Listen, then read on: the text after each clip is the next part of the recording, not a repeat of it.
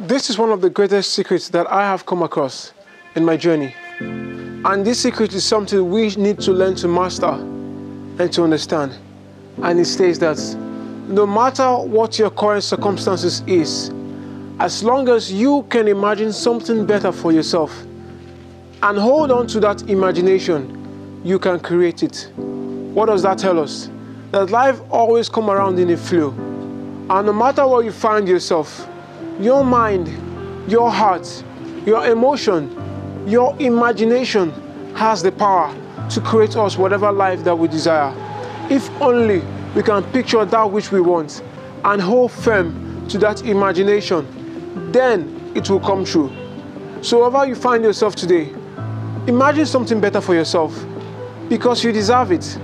Hold firm to that imagination, and then you will begin to see how this whole universe, how the world, and how everything around you will begin to turn to fit up for your good.